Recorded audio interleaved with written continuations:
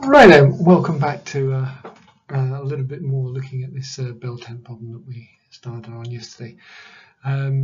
So I gave some formulas to the bell tent yesterday, and so we had the curved surface area of the cone, the volume of the cone, the curved surface area of the cylinder, and the volume of the cylinder.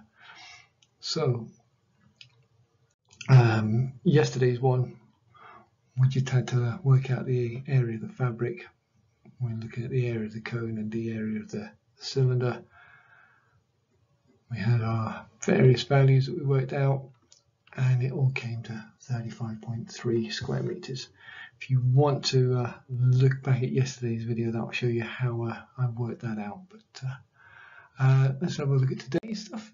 And today I want to look at, I was going to buy a wood burning stove to fit inside the tent. I wanted to know how much air is in the tent, so I need to calculate the volume. So we look at the, let's draw a diagram of it again. So the tent is basically a triangle on top of a rectangle. If we look at it in 2D, it's a cone on top of a cylinder. So side wall is 0.5 meters. All the way to the top is 3 meters. So going part way up, that's going to be 2.5 meters. So we need to know volume of the cone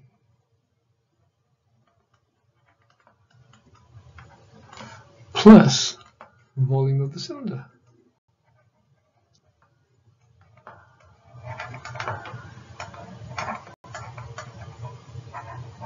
Now these two formulas, I'll say what they are. There's one is 1/3 pi r squared h, and the other is pi r squared h. The only thing is the h is different for both of them. So I'm going to say that the 2.5 meters is going to be little h, and I'm going to say the 0.5 meters, I'm going to call that capital H. Just to make this easier. So volume of the cone is 1/3 pi r squared, and that'll be little h, plus the volume of the cylinder will be pi r squared, and that'll be capital H. So the only bit I haven't put on here from the diagram is r. Well, the diameter is 5 meters, so r is going to equal 2.5 meters. So this first one will be 1/3 times pi times 2.5 squared times h is 2.5. And then I'm going to have to add that to the volume of the cylinder, which is going to be pi times r squared, which is 2.5 squared,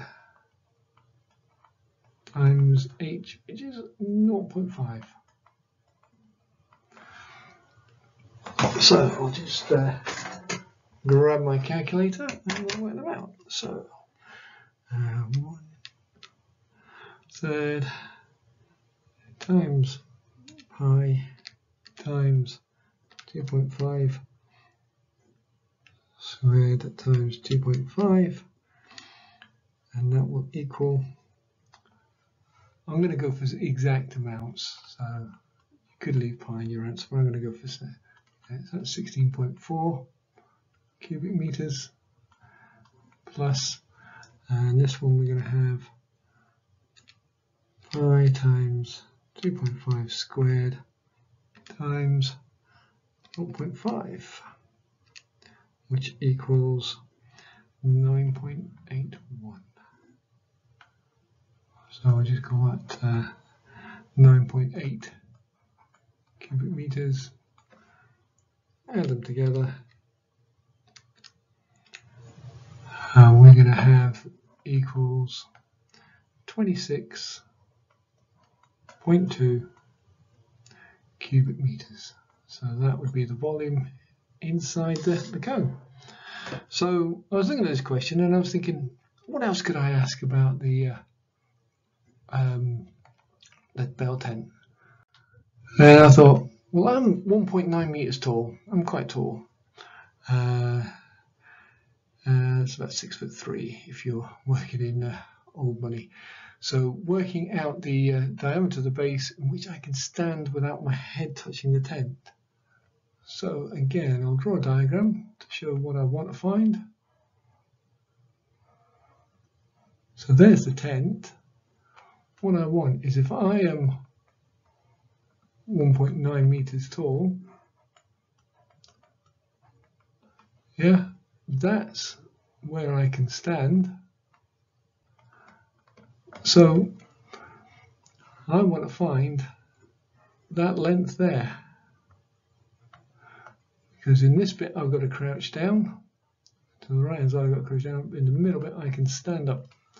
So let's have a think, how are we going to do that? So let's go for it. This was 0.5 meters. So this distance is going to be 1.4 meters. So that's the first thing I'm going to work out. So 1.4 meters high. So I'm just looking inside the cone now. I can discount the cylinder now. I can imagine I'm 1.4 meters tall and I'm only inside the cone part of the tent. And then I'm going to work out this distance here. So let's have a think. How can we do that? So let's draw a triangle again. So that's 2.5 meters. That's 2.5 meters. If it was all the way across and all the way up. And what I want to know is, if this is 1.4, sorry, 1.4, how wide is this bit here? You can see they're really just two similar triangles, aren't they? Or you could actually think of it another simple way, is they're both, if this is 2.5, that's 2.5, that's a 45-degree angle, because it's two sides are the same. So if these two sides are the same, if that's 1.4, this bottom bit here, which I'm going to thicken out, that's also going to be 1.4. So 2.5 minus 1.4, that's basically 1.1. So this bit here is 1.1 meters. So the middle diameter bit that I can stand in is going to actually be 2.2 meters. So the middle 2.2 meters I can stand up straight in. And the remainder I can't. So let's have a look at another one.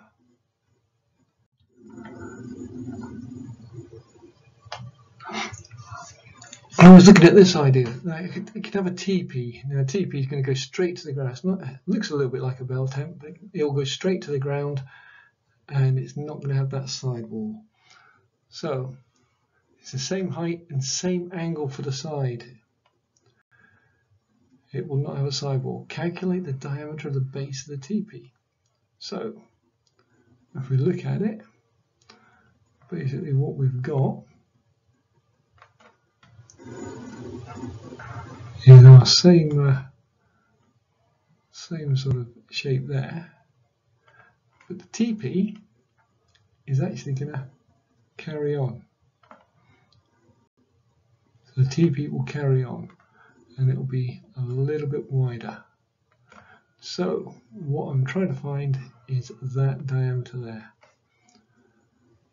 Well, in the previous question, I worked out that the angle is 45 degrees. So if this is 3 meters high,